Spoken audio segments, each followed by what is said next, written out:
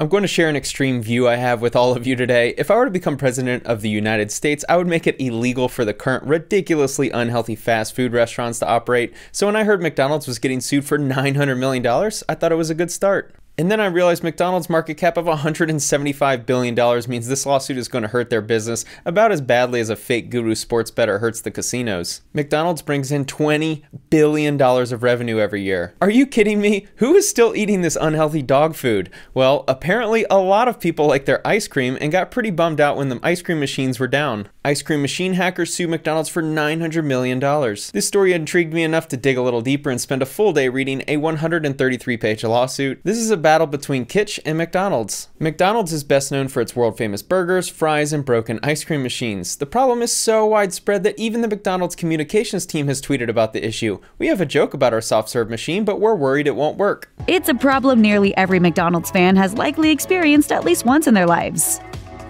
And without a functioning ice cream machine, there are no ice cream cones, no sundaes, and none of your beloved McFlurries. The problem has gotten so bad that fans are turning to social media to decry the lack of frozen treats. Thousands of frustrated customers complain about the broken machines, and McDonald's operators are forced to pay for costly repairs and maintenance to keep the machines up and running. The lawsuit states that many store operators were shelling out thousands of dollars every month to repair their machines. The company who owns the machines is called Taylor. McDonald's allows Taylor's monopoly to continue for two reasons. First, independent owner-operators, and not McDonald's itself, pay for Taylor's costly service and repair fees. Second, Taylor develops new commercial kitchen products exclusively for McDonald's. In 2016, it was the most common service-related complaint to McDonald's on Twitter. And if anything, the problem has only gotten worse since then. For years, there wasn't any competition for Taylor and their poorly operated machines until a company called Kytch created a solution that would allow a computer to detect errors and essentially fix them. Kytch was the only product on the market that was positioned to fix the soft-serve machines at McDonald's. Kytch soon gained market dominance after the largest organization of independent McDonald's operators endorsed Kytch at its national conference. McDonald's saw Kytch as a challenge and decided to go all in to stop their progress. In the days that followed, McDonald's director of equipment, Mike Zagorski, directed that things need to go much faster with Taylor's open kitchen development, which was moving at a turtle's pace. Taylor didn't know that the turtle always wins the race, but they couldn't resist trying to get to the finish line a little quicker by stealing. More on that in a minute. McDonald's also warned Taylor that independent restaurant operators were demanding that McDonald's integrate Kytch into the McDonald's system. This threatened to undermine Taylor's long-standing service and repair racket that the new open kitchen device was being designed to protect. McDonald's and Taylor needed to buy more time to get open kitchen to the market. I love the language used in the lawsuit, their repair racket. It was a big business for Taylor. Think of how lucrative it would be to make money on selling a product that breaks down all the time, and then you're the only one who can fix it, so you make money on repairs too. The double revenue hack. McDonald's decided to send this message to all of its operators, incorrectly stating that the Kytch software could cause injury. They also strongly recommended that all franchise operators remove the Kytch device from their ice cream machines. McDonald's serves inedible food to its customers, so you shouldn't be surprised that they resorted to this tactic of attempting to hinder a solution that would help its customers get what they want. Indeed, a full 8 months before McDonald's and Taylor's false ads, McDonald's insiders informed Kytch that McDonald's and Taylor would fabricate safety concerns to destroy Kytch's business. If they don't want Kytch in the market, they're going to throw that safety stuff at you to throw you under the bus and keep putting that at you until you go away eventually. It's pretty crazy to see in writing what we all expect from large companies. There's a small competitor solving a problem with their software solution, and instead of McDonald's integrating the solution, they just went full rage mode and tried to destroy them. Rather, Taylor has intentionally created equipment reliability issues for years, and its repair and maintenance business has earned hundreds of millions of dollars in fees for repairs that Taylor itself caused. What a genius business model created by Taylor, the double revenue hack. Make $10,000 on the initial sale of your machine, then make thousands of dollars in repair revenue. To date, McDonald's and Taylor still have not released Open Kitchen. They claim in court filings that development is nearly complete. This is similar to all the crypto and MLM Ponzi schemes that exist. No, we promise that the product is on the way. It's almost here. Taylor still hasn't delivered their product. Kytch uncovered a repair racket whereby Taylor designed flawed code that caused the machines to malfunction. One of Taylor's service partners described this arrangement as a money trap and further explained that Taylor's service department will reap the benefits of the steady stream of repair bills to keep the machines up and running. If this is true, how crazy is it that Taylor conned McDonald's operators into sending them thousands of dollars in repairs on a machine that they only knew how to fix? This would be like the company putting the plumbing in your house is the only company in your city who who can fix any problem that arises. Conflict of interest, anyone? Who makes these ice cream machines and why don't they ever work? So McDonald's has one main supplier of its ice cream machines. It's called Taylor. It's a big equipment manufacturer, and they make these devices for thousands of restaurants all over the country. These devices, these ice cream machines, are very complicated. The ridicule McDonald's has received from the media because of the defective ice cream machines is more serious than the whimsical headlines suggest, because some of the problems have alarming public health implications for consumers.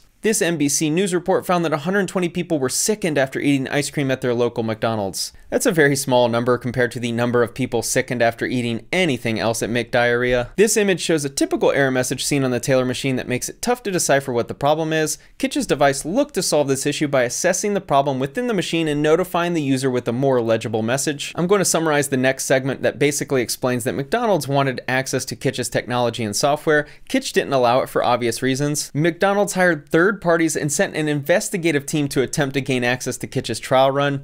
This is hilarious. After scraping information from Kytch's website, Taylor attempted to purchase a KSD. A Taylor VP executive instructed their technology manager Heather Jordan to order a KSD through Kytch.com. Kytch flagged and then canceled Miss Jordan's order after matching her shipping address to Taylor's headquarters. Kytch was like, nope, we know who you are. Even better is what Kytch found in Discovery. This was so funny to read. The Taylor executive found out that the order was refunded and sent this email to Miss Jordan. I guess we should have ordered in stealth mode, smiley face. This was my favorite part of the lawsuit. That's so funny to me. Looks like we got caught, honey. Whoops. Next time we'll order using someone else a little less conspicuous. They found their guy. Now it's time to introduce Tyler Gamble into the story. Jonathan Tyler Gamble operates 10 McDonald's restaurants. Gamble is an independent franchise owner, and at all times relevant, he served as the equipment team lead for McDonald's National Supplier Leadership Council. According to the lawsuit, Tyler made a perfect thief. Since he owned 10 different McDonald's and played an important role with McDonald's equipment, he would make for the perfect test subject for Kytch's new products. Gamble enrolled in the Kytch trial after executing the binding Kytch trial agreement and after representing that he and his company would not use Kytch's information to build or support and/or assist a third party in building or supporting products or services competitive to Kytch. Kytch had all of the McDonald's operators sign NDAs in hopes that no one was dumb enough to take their trade secrets and attempt to use it against them with competing products. Before Gamble, Taylor tried their hardest to get their hands on the software and hardware. They tried stealth mode by ordering products through its outside counsel at Brinks Gilson to try to circumvent Kytch's security protocols, but Kytch identified the prospective buyer as Taylor's legal counsel and blocked the order. If you ever wondered if there were some crooked lawyers out there, this is the perfect example. They hired their lawyers to gain access to a competing product with the intention of stealing the information just to then use it on their own products. If their counsel knew why they were doing this, that should lead to them getting disbarred, in my opinion. Taylor doubled down on its efforts, and its counsel hired at least 2 private investigators using assumed names to try to avoid raising suspicion. Just like the previous orders, Kytch's security precautions flagged and thwarted these attempts from Taylor to obtain KSDs. To me, that sounds like they knew what they were doing, hiring private investigators to gain access to a competitor's trial software. I wonder why my clients want access to this. They blocked us, so let's hire someone else because clearly we should be given access. By 2020, news outlets began picking up stories on McDonald's ice cream machines possibly having found a solution referring to Kytch's software. This led to many of the McDonald's operators contacting McDonald's asking how they can get their hands on the hot new software. McDonald's was like, nope, we have an agreement with Taylor. The lawsuit alleges that throughout 2020, Gamble was sharing the Kytch technology with McDonald's leadership, while McDonald's and Taylor were working on their competing product called Open Kitchen. After a large number of McDonald's franchisees approved of the Kytch technology, McDonald's went on a PR campaign falsely advertising that the Kytch products cause harm and safety concerns and that everyone should stop using it. McDonald's and Taylor had promised their new product Open Kitchen by Q1 of 2021. To date, this product still hasn't been released. Kytch experienced millions of dollars in damages because a majority of their trial participants canceled their subscription to the software after McDonald's false advertising PR campaign. Kytch was also in serious talks with prominent Silicon Valley venture capital firms to raise a $10 million Series A on a $50 million valuation. Kytch was growing at an exponential rate of double customer growth every quarter, and because of the McDonald's PR campaign, they lost a majority of their customers and weren't able to continue building new products. Kytch has lost millions in profits to date and will lose many millions in profit in the years to come. Kytch's valuation has plummeted to as low as $3 million.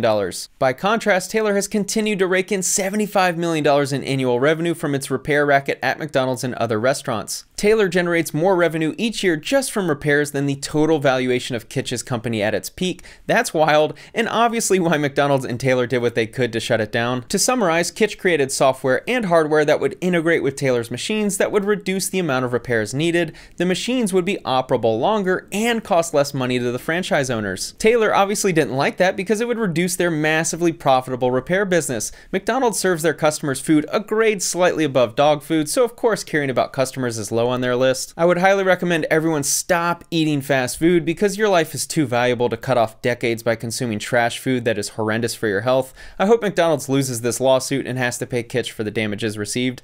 Thanks for watching.